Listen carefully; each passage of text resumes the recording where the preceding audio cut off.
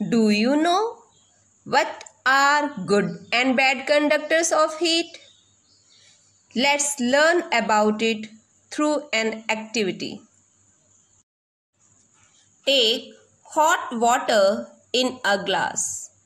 Collect some articles such as steel spoon, a plastic scale, and a pencil. Dip one end of each of these articles in hot water. After a few minutes, touch the other end of each article.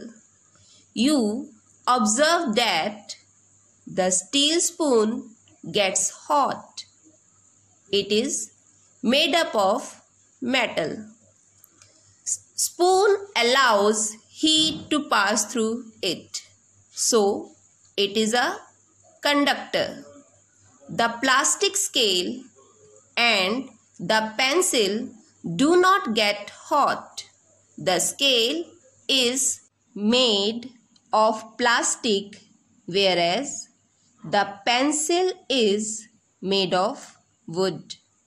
Both plastic and wood do not allow heat to pass through them. They are called insulators. The materials which allow heat to pass through them quickly are called good conductors of heat. All the metals like silver, copper, aluminium, iron, stainless steel are good conductors of heat.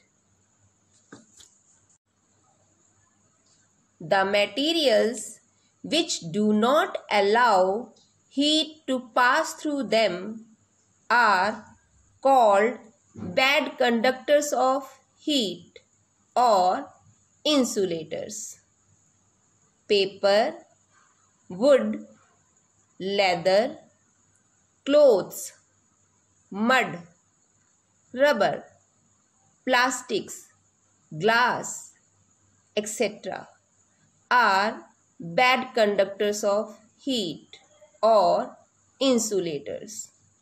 Air and distilled water are also bad conductors of heat. Most liquids and gases are also bad conductors of heat. Uses of good conductors of heat. The materials which are good conductors of heat are used wherever heat is to be transferred fast. They are used for making cooking utensils, heating rods, and alloys like brass and stainless steel, because they are good conductors of heat. Silver is the best conductor of heat. Uses of bad conductors of heat, or you can say applications of insulators. Number 1. Insulating handles. Appliances like cooking pan, pressure cooker, electric iron and electric kettle are provided with wooden or bakelite or plastic handles, because these materials are bad conductors of heat.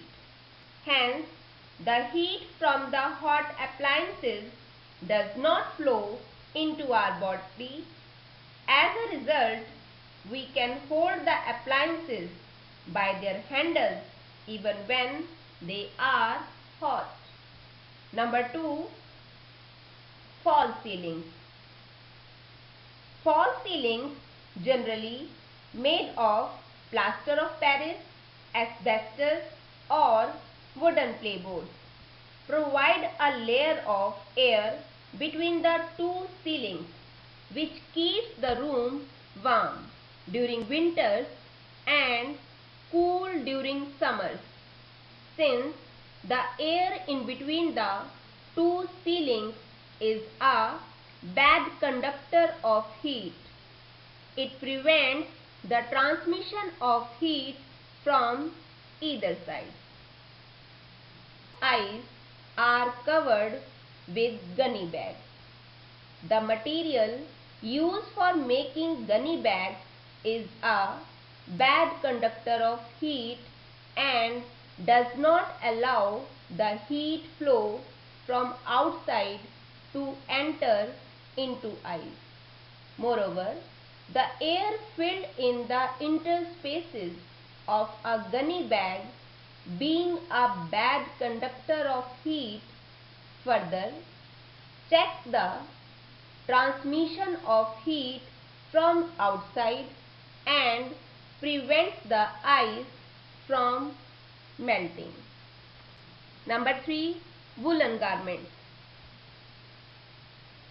We prefer woolen clothes in winter seasons because wool is an insulator. The air gets trapped in between the wool fibers. Air is also a bad conductor of heat.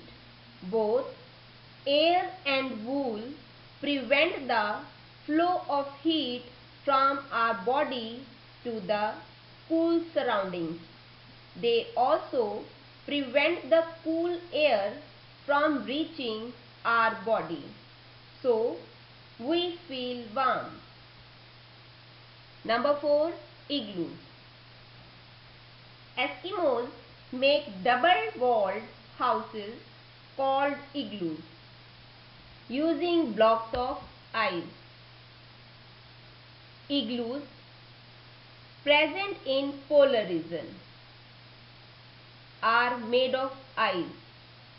Air enclosed in between the double walls prevent the transmission of heat generated within the igloo and hence it keeps them warm. Number 5. Double walls. The walls and doors of a refrigerator have two layers with an insulating material in the middle. This material and the air entrapped between the two walls prevents heat from entering the refrigerator. The same is true in case of double-walled cold storage and double-walled icebox. Number 6. Gunny bags. Slabs of ice are covered with gunny bags. The material used for making gunny bags is a bad conductor of heat and does not allow the heat flow from outside to enter into ice.